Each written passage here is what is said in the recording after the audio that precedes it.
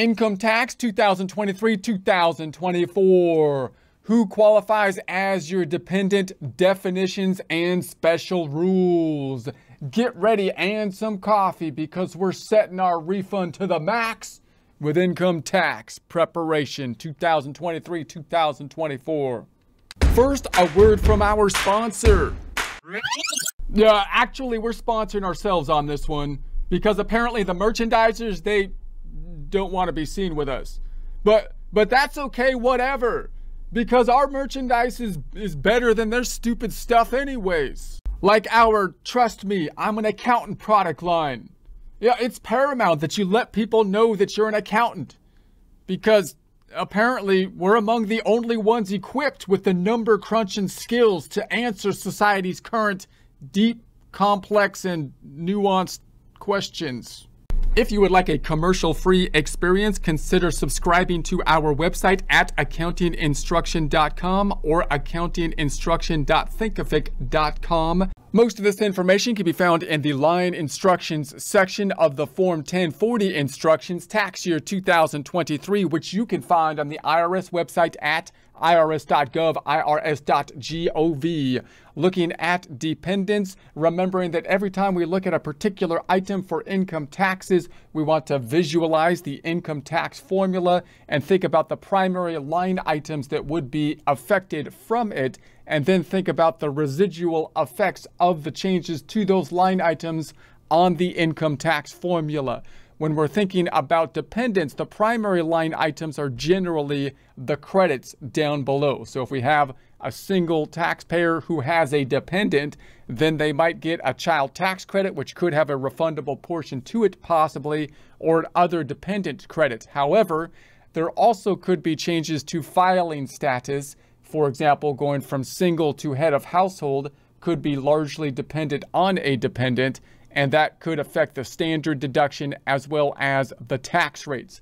Now, we talked about dependents in a prior presentation. Usually, like with the filing statuses, it's pretty straightforward to determine if someone is a dependent or not, but sometimes we have that gray area. We talked about the general questionnaire last time. Now we'll talk about some of those gray areas that we can expand upon, and those are things that you can do further research if you find a question as to whether someone qualifies as a dependent or as a qualifying child versus a dependent. So remember, the general process would be, do they qualify as a qualifying child? Because if they do, then you're looking to see if you can get the child tax credit, which would be a higher benefit than not having a child tax credit. If they don't qualify for the child tax credit, then you're seeing if you can get the other dependent credits.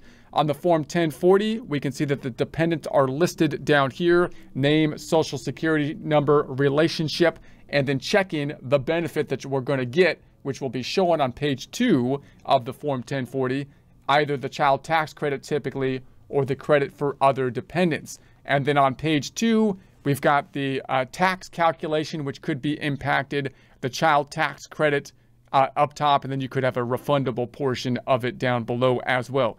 Okay, again, these are some of the additional factors. So if you want to take a look at the general thought process for whether or not someone qualifies as a dependent, look at the prior presentation. Now we're expanding on some of the definitions that you might need to drill down on in special situation.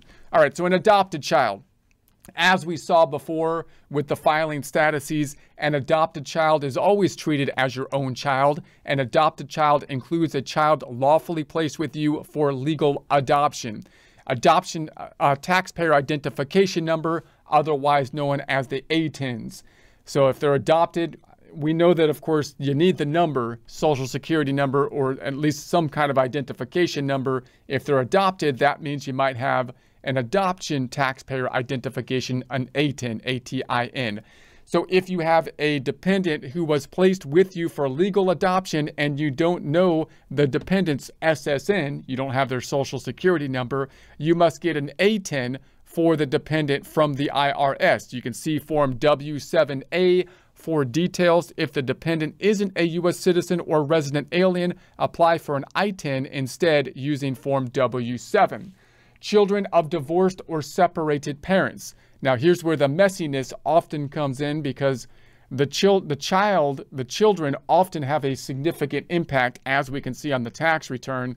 So who can claim the children for taxes can become a point of contention, which is something that would be best to set up as soon as possible instead of kind of fighting over it at the point in time when you're actually filing the tax returns, which could be a messy situation. So a child will be treated as the qualifying child or qualifying relative of the child's non-custodial parent defined later if all of the following conditions apply. So number one, the parents are divorced, legally separated under a written separation agreement, or lived apart at all times during the last 6 months of 2023, whether or not they were married. Number two, the taxpayer received over half of the child support for 2023 from the parents, and the rules on multi-support agreements later don't apply. Support of a child received from a parent's spouse is treated as provided by the parent. 3, the child is in custody of one or both of the parents for more than half of 2023. Number 4, either of the following applies. A, the custodial parent signs Form 8332 or a substantially similar statement that they won't claim the child as a dependent for 2023, and the non-custodial parent includes a copy of the form or statement with their return. If the divorce decree or separation agreement went into effect after 1984 and before 2009, the non-custodial parent may be able to include certain pages from the decree or agreement instead of Form 8332. You can see publication 1984 and pre-2009 decree or agreement and post-2008 for more details there. And then B, a pre-1985 decree of divorce or separate maintenance or written separation agreement between the parents provides that the non-custodial parent can claim the child as a dependent, and the non-custodial parent provides at least $600 for support. Okay, so when would this possibly take place? Now note that if you're looking at who is going to basically get the benefit of the child on the tax return, it's usually going to be the custodial parent, meaning the parent that the child is living with. However, you can imagine situations where the parent who this child is living with might not get the biggest tax benefit from them living there, because possibly they're already head of household, for example, and maybe they don't have a lot of income, and maybe it's not going to have an impact on their earned-in credit or child tax credit, therefore, because you're only getting the refundable portions of them or something like that. And in that case, you can kind of imagine that the non-custodial parent might have a bigger overall tax benefit if they were able to basically claim the dependent. So you might have a situation where you would like the non-custodial parent to basically be claiming the dependent. So these are types of things that would be best worked out in a divorce or separation or custody kind of agreement, taking into consideration these somewhat complex tax consequences so that they can be worked out, not, again, before actually filing the tax returns, right? So if that applies, you could drill down deeper into that. If you're looking at someone who's in a divorce situation as a taxpayer, the question is, how much detail do you want to get in on a divorce situation? You can basically go over the tax law, and then of course the lawyers are going to be the ones that are going to be hashing out any kind of divorce agreement, who hopefully will take into consideration tax situations. Okay, so if conditions 1 through 4 apply, only the non-custodial parent can claim the child for purposes of the child tax credits and for credit for other dependents, line 19 and 28. However, this doesn't allow the non-custodial parent to claim head of household filing status. So here we've got a separation between these two conditions as to whether they're going to qualify for head of household or not, which I mentioned a second ago, which could be something that is largely dependent upon dependents. But in a situation where the non-custodial parent is basically claiming the child, possibly they can get access to the child tax credit, but might not be able to consider that child in terms of support for the head of household. So again, kind of a sticky or kind of a confusing situation, which could often happen in these kind of weird situations where you have this custody claims for the dependents. So the credit for child and dependent care expenses, the exclusion or dependent care benefits, or the earned income credit. So all of these often have impacts from whether or not you have a dependent. And again, if you're in this kind of weird situation where you're the non-custodial parent, you might not get the same benefit as you were if you were the custodial parent with a dependent on the form. So once again, however, this doesn't allow the non-custodial parent to claim head of household filing status, which would the credit for child and dependent care expenses, not the child tax credit. This is a different credit. The exclusion for dependent care expense benefits, or the earned income tax credit, which is another huge refundable credit, which depends largely on the number of dependents, which we'll talk about later. So the custodial parent or another taxpayer, if eligible, can claim the child for the earned income credit. So that's an interesting situation because, again, you can imagine the one that's taking care of the child, if they would still possibly want the child to be claimed for the earned income credit, because even if they don't have any income, that could be a significant benefit to them because they won't be paying tax but could participate in kind of the welfare type of benefit program, can claim the child for the earned income credit and these other benefits. So again, if this is a situation you're in, you can take a look at publication 501 to drill down on more detail to make sure to get that straightened out. Custodial and non-custodial parents. So what does that mean? The custodial parent is the parent with whom the child lived for the greater number of nights in 2023. So if there is a dispute about a child as to which tax return they can be on, usually the breaking factor would be who did the child live longer with, because the assumption would be that they're the ones that are taking care of the child. But now we're looking at this situation where you have the non-custodial parent, right? So the custodial parent being the one that they lived with most of the time, right? So the custodial parent is the parent with whom the child lived for the greater number of nights. The non-custodial parent is the other parent. Now, obviously, again, this gets kind of ugly because if it's a split down the middle, you would think it would be even. That's how a lot of divorce systems might work.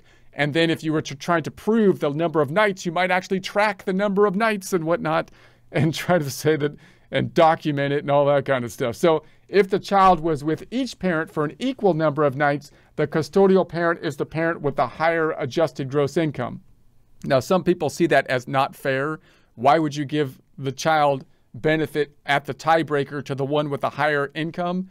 Well, probably because that's the one that's going to be providing more of the financial benefits. So, and possibly it's the one that maybe is going to have a higher tax benefit from it, although with the refundable credits, that may not always be the case, right?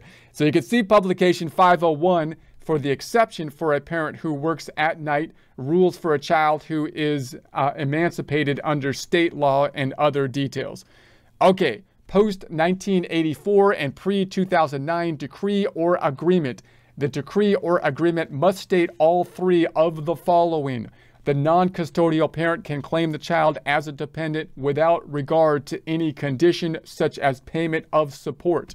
So we have these condition, like, is the thing conditional on support payments, which you would think would be like alimony or something like that.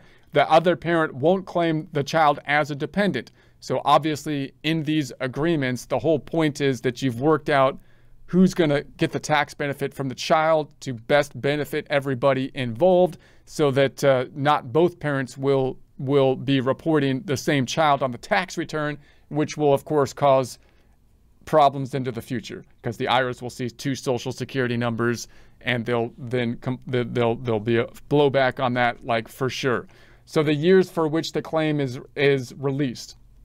Okay, the non-custodial parent must include all of the following pages from the decree or agreement. So the cover page, include the other parent's social security number on that page, the pages that include all the information identified in 1 through 4 above, signature page with the other parent's signature and date of agreement, post-2008 decree or agreement. So now we're after laws change, and as the law changes, then sometimes they're going to, of course, be able to say, well, whatever it was prior to that law change, we're going to try to keep it the same.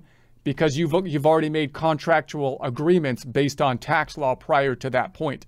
This is what's difficult with tax law, because oftentimes you can't change it retroactively. You have to change it from one point going forward. So now we're talking post 2008 decree or agreement. So if the divorce decree or separation agreement went into effect after 2008, the non-custodial parent can't include pages from the decree or agreement instead of Form 8332. So they have to have Form 8332 generally. So the custodial parent must sign either Form 8332 or substantially similar statement, the only purpose of which is to release the custodial parent's claim to certain tax benefits for a child, and to non-custodial parent must include a copy with their return. The form or statement must release the custodial parent's claim to the child without any conditions. For example, the release must not depend on the non-custodial parent paying support. So release of certain tax benefits revoked. A custodial parent who has revoked their previous release of a claim to certain tax benefits for the child must include a copy of the revocation with their return. So now something got mad, they got a new lawyer, and the new lawyer said, "What are you doing, for crying out loud?"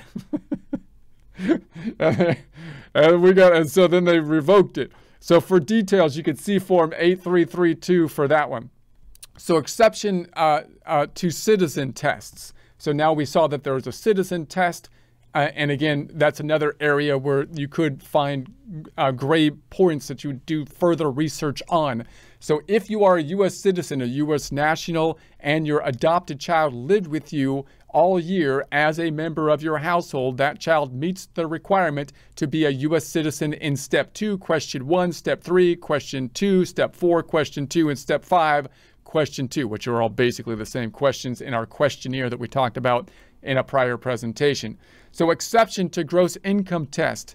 So if your relative, including person who lived with you all year as a member of your household, is permanently and totally disabled, defined later, certain income for service performed at a sheltered workshop may be excluded for this test. So again, we saw that there was a gross income test to some of the question points to see whether they qualify as a dependent. So you could have an exception to some of those items in certain situations. Exception to time lived with you. So we saw that, for example, they had to live with you for half the year and whatnot. And again, you can imagine scenarios where they didn't live with you for half the year for weird things where they would have lived with you for half the year. And does that count to be allowed to have them as a dependent? Okay, let's check it out. Temporary absences by you or the other person for special circumstances such as school, vacation. So they were at school, they went on vacation, but they still would have lived with me if I didn't send them off to vacation. It's a mandatory vacation. Get that kid on vacation. Business, medical care. So they were in the hospital. They would have been home, but they were gone for medical care. Military service or detention in a juvenile facility. They were in juvie. What do you want me to do? They would have been home, but they were in juvie. Okay, so they all count as time the person lived with you. So also see children of divorced or separated parents earlier or kidnapped child later. So if the person meets all other requirements to be your qualifying child but was born or died in 2023, the person is considered to have lived with you for more than half of so now you have a situation, you have the child, they lived with you, but you're saying more than half the year, but the child died in 2023. Well, that's going to make it harder for them to say they lived with you for more than half the year. Do you have to carry like the ashes in your living room until you put, for like part of the year? Well, no. So that circumstance, what do we have to do? Well, so if the person meets all the requirements to your qualifying child, but was born or died in 2023, the person is considered to have lived with you for more than half of 2023 if your home was this person's home for more than half the time the person was alive, which makes sense, right? So now they were alive half the year, and so they lived with you more than half the time they were alive. Okay, so if the person meets all the other requirements to be your qualifying child, but you adopted the person in 2023. The person was lawfully placed with you for legal adoption by you in 2023, or the person was an eligible foster child placed with you during 2023. The person is considered to have lived with you for more than half of 2023 if your main home was this person's main home for more than half the time since the person was adopted or placed with you in 2023. Any other person is considered to have lived with you for all of 2023 if the person was born or died in 2023 and your home was this person's home for the entire time the person was alive in 2023, or if you adopted the person in 2023, the person was lawfully placed with you for legal adoption by you in 2023, or the person was an eligible foster child placed with you during 2023 and your main home was the person's main home for the entire time since the person was adopted or placed with you in 2023. Okay, foster child. So a foster child is any child placed with you by an authorized placement agency or a judgment, decree, or other order of any court of competent jurisdiction. So they have the right to be able to do that. So kidnapped child. So if your child is presumed by law enforcement authorities to have been kidnapped by someone who isn't a family member, you may be able to take the child into account in determining your eligibility for head of household or qualifying surviving spouse filing status. Now, hopefully this would be a tragic situation, but from a tax perspective, the kid was kidnapped. So then again, you could have significant impacts if you were to claim the child or not, which could include moving from single status to head of household. So what do you do about that? And so on. So child into account and determine your eligibility for head of household or qualifying survivor spouse filing status, the child tax credit. Again, that's the other big one.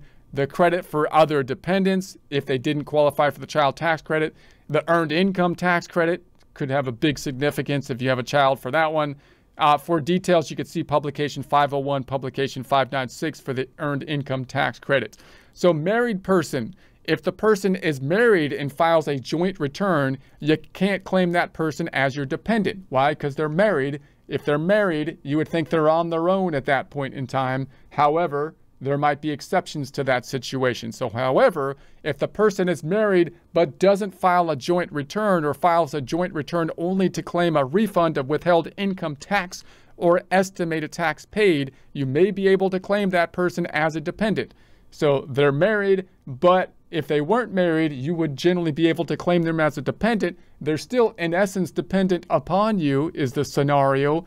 But they wouldn't even have filed a return, but they did a little bit of work last year and they got W-2 income. The employer withheld income from the W-2 income, and the only way for them to get that money back was to file a return. And that's the only reason they filed. Then maybe you still could claim them as a dependent, even though they're married and file a married filing joint return. So unusual situation, but if that applies, you could see publication 501 for details and examples. In that case, go to step 2, question 3 for qualifying child, or step 4, question 4 for qualifying relative. All right, multiple support agreements. So if no one person contributed to over half the support of your relative, so now you've got this kid, there's usually a support test where one person has to give more than half the support for the kid to qualify, but now you've got multiple people that are supporting this kid, and that means that none of them are meeting the support test, because instead of having just like one person supporting them or one tax entity, you've got multiple tax entities, none of which provide more than half the support. Well, you can't just lose the benefits from the credit from the kid. What good is the kid if no one gets any tax benefit from them? Someone's got to get it in that situation. So what do you do? So if no one person contributed over half of the support of your relative, or a person who lived with you all year as a member of your household, but you and another person's provided more than half of your relative's support, special rules may apply that would treat you as having provided over half of the support. Okay. Someone's got to be able to claim this person, right? For details on that, you can see publication 501. Permanently and totally disabled.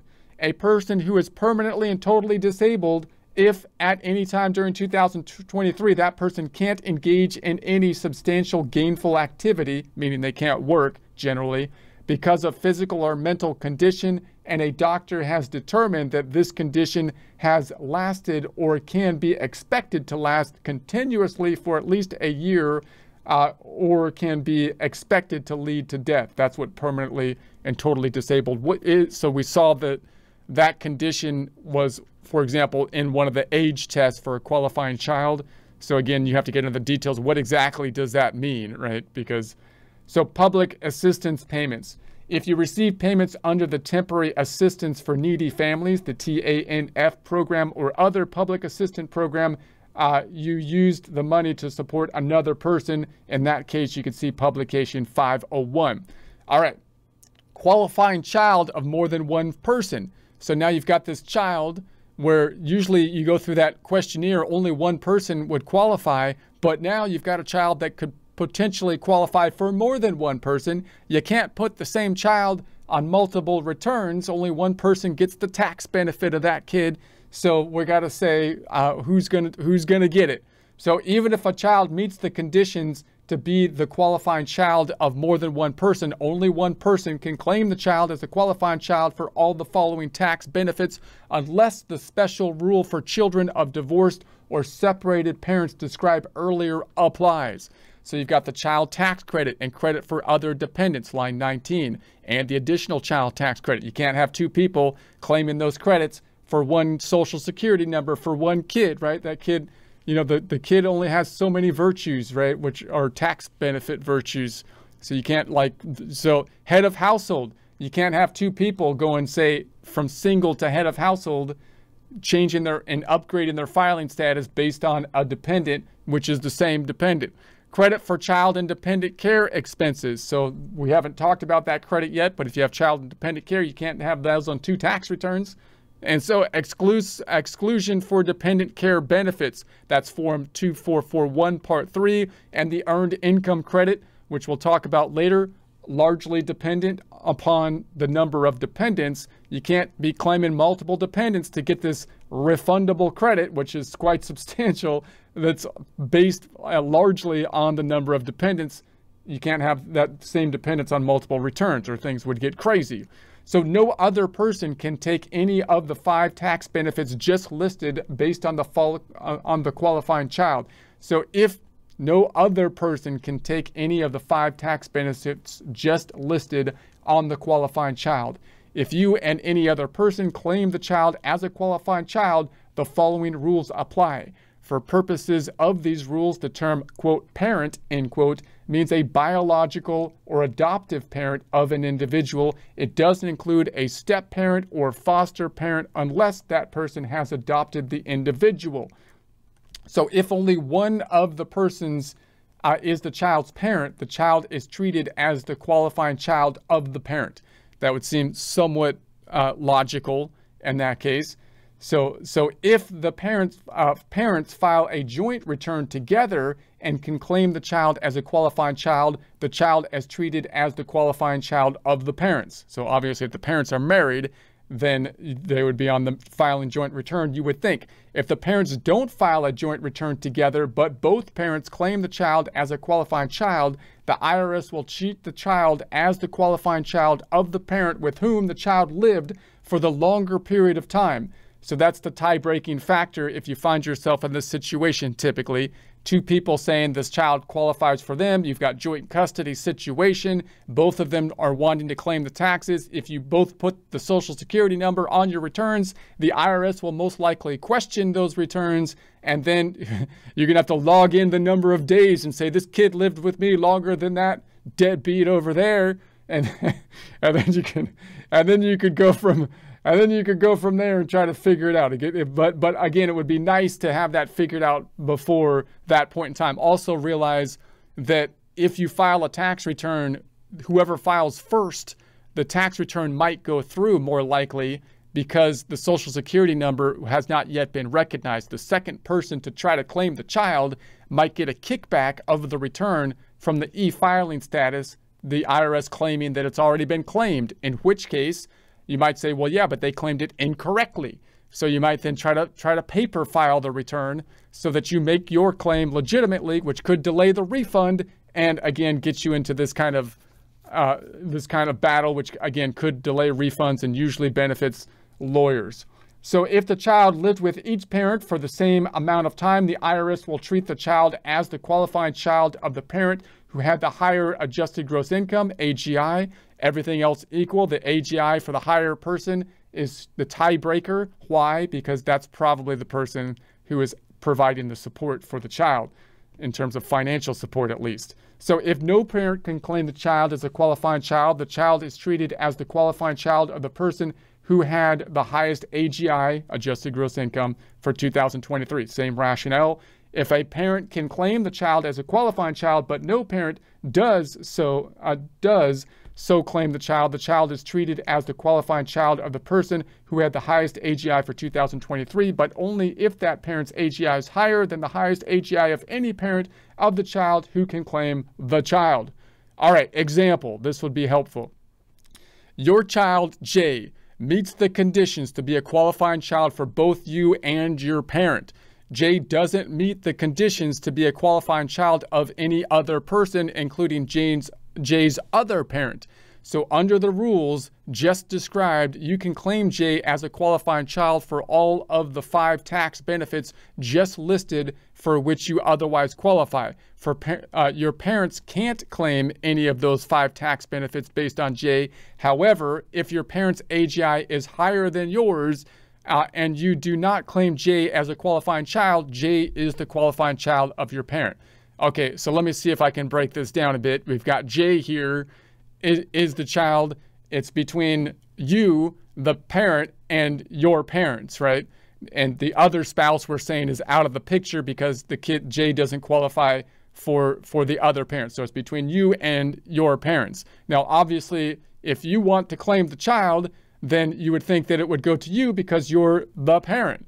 However, you can imagine a situation where maybe it would be more beneficial that your parents would claim the child, since he also qualifies under them as well. So if you don't claim the child as a dependent, that would mean no one has claimed the child as a dependent, and your parents then, since they still qualify and you didn't take the qualification as the first one to be able to, possibly they can take the child as a dependent. As you can imagine, from tax planning standpoint, there could be scenarios where that might be the most beneficial thing to happen, right? So for more details on something like that, you can look in examples. You can see publication 501 if you have those kind of complex examples and you want to do some possible, maybe there's some ability for some tax planning in there as well. So, okay.